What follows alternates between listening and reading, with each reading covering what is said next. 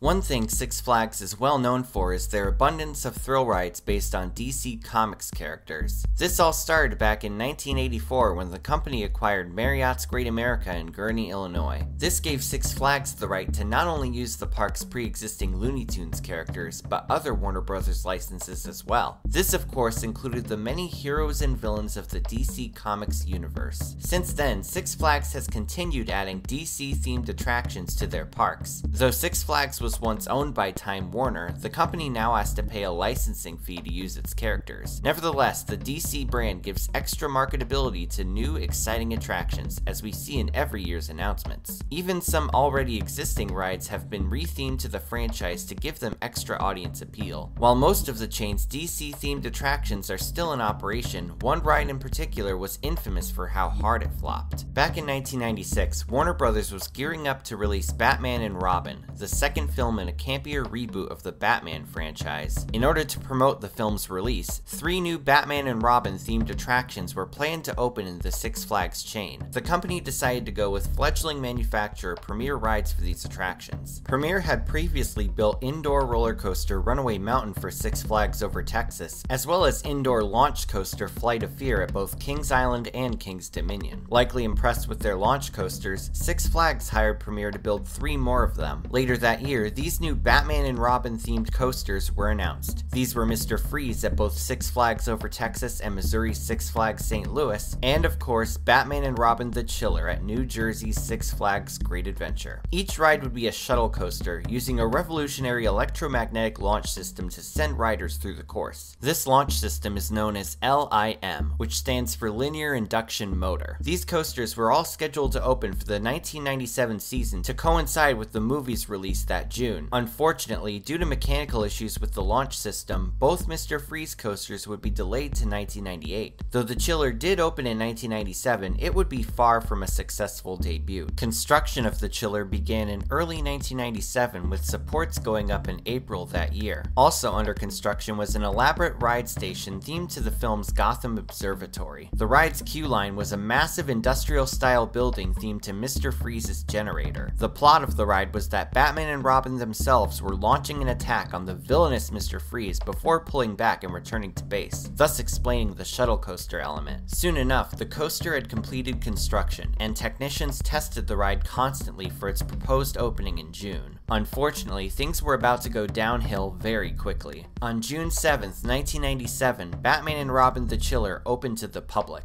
To celebrate its opening day, the park held a unique ribbon-cutting ceremony. In honor of the dynamic duo of Batman and Robin and the ride's dueling nature, Six Flags invited sets of twins to cut the ribbon and take the inaugural rides. On the surface, this ride seemed like a bona fide hit in the making. Guests would be able to race each other on 2 separate tracks, and it overall looked like a revolutionary attraction that would take the park by storm. The ride started off in the station, with passengers boarding either the blue Batman side or the red Robin side. Both coasters would then launch guests at 65 miles per hour, sending them through each course. The Batman side started off with a tall inverting top hat, while the Robin side featured a massive cobra roll. After each of the track's signature elements, both trains would traverse 0G rolls before reaching the end of the initial layout. Another set of LIM launch mechanisms were included on each track, pulling the trains forward before launching them backwards. This ensured that the trains would gain enough momentum to complete each circuit, as the trains wouldn't have made it back to the station on gravity alone. After the second launch, the trains would maneuver their respective layouts backwards before re-entering the station. It sounded like an amazingly unique shuttle coaster experience, but not everything went according to plan. Shortly after its grand opening, the ride would face extended downtime, and several mechanical problems kept it from running properly.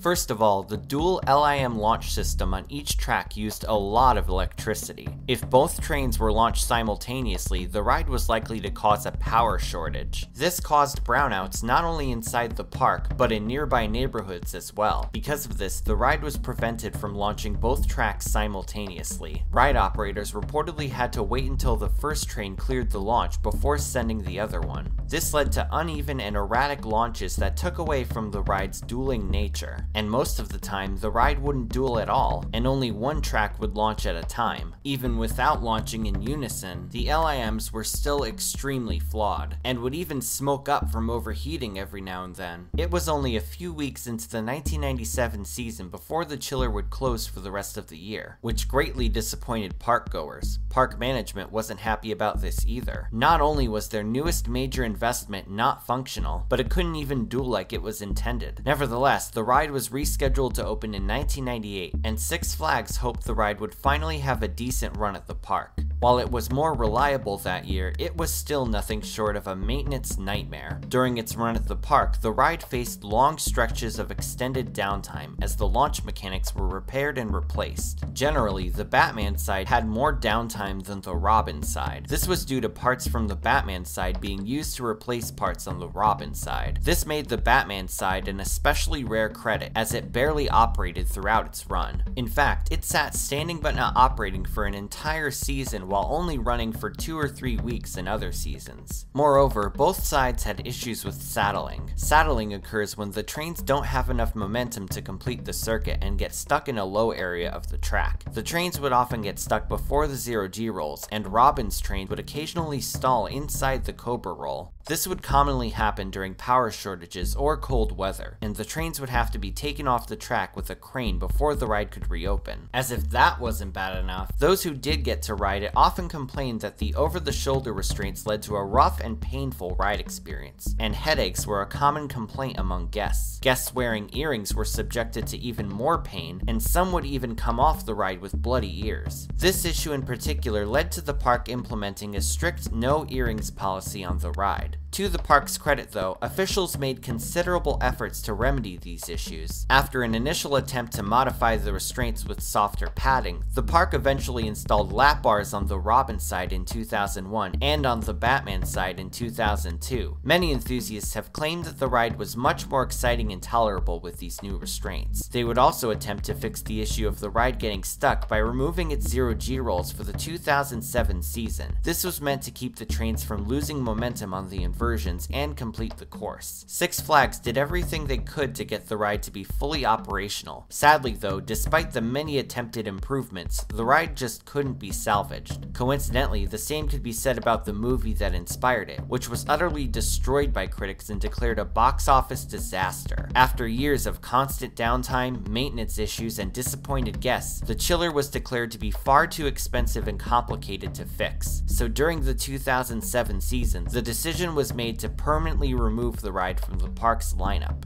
The removal began that year, and by 2008, the track was all gone. Surprisingly enough, the ride itself was not sent to the scrapyard. Instead, it was actually sold to a Brazilian theme park named Beto Carreiro World. But don't expect this ride to open anytime soon. The coaster was never actually built at the park. It's unknown why it was moved there in the first place, but there are two common theories. The first theory is that Beto Carreiro World bought the ride for its cheap price, but didn't consider the extreme maintenance costs and the issues it had at Great Adventure. Another more comical theory is that the park actually lost the ride's blueprints, making it impossible to be rebuilt. Either way, it's insanely unlikely that this coaster will ever run again. Back in New Jersey, the ride space at Great Adventure has since been reused for the Justice League Battle for Metropolis Dark Ride. While the queue line was torn down in 2016, the ride's observatory is still standing to this day, now labeled as the Lena Luthor Exploratorium. It remains the only remnant of this once mighty attraction. As for Premier Rides, while the failure of this coaster was sure to be painful for the company, they still managed to persevere. Premier has since become a widely respected manufacturer of launch coasters, with their compact Skyrocket 2 model becoming a bona fide hit with parks both large and small. Next year, they'll even be opening a spiritual successor to the chiller at Six Flags Magic Mountain. This new ride, called West Coast Racers, will also be a launch dueling coaster, though with a continuous layout instead of two separate tracks. Fortunately, this coaster will likely be much more reliable than the chiller ever was, and the chiller will remain one of the biggest failures in roller coaster history. Before I wrap things up, I'd like to announce the return of the weekly poll. I'll be kicking off this new one by asking you, what is the most impressive coaster that Mack Rides has ever created? I have all of their extreme thrill level coasters included, so feel free to head on down to themeparkcrazy.com themeparkcrazy.com and cast your vote. Thanks for watching, everyone. Feel free to like, share, and subscribe. You can follow me on social media on Twitter, Instagram, and Facebook, or you can check out my website at themeparkcrazy.com. This is Theme Park Crazy, and I'll see you all next time.